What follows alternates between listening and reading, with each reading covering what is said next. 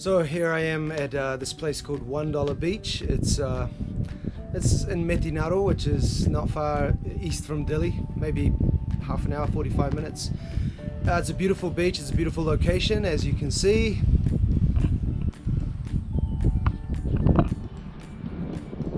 But equally, like too many things in Timor-Leste, I must say, like an abandoned thing. Like it's got these awesome picnic type towers, and it's a beautiful beach, beautiful golden sand beach, but I don't know what happened. It's just quite simply been built up, you know, developed and then abandoned. It doesn't seem that old. I don't know how old, but yeah, $1 Beach, probably because when it first opened it cost $1 to enter, perhaps. Now it's just completely closed, and the buildings and towers that you can see kind of going to ruin.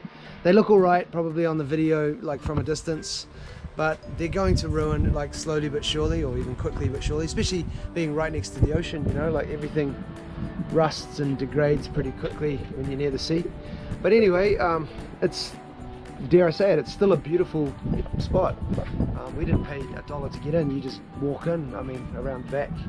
And yeah, driven past it heaps of times in the last 2 years, but have never actually stopped, and so here it is.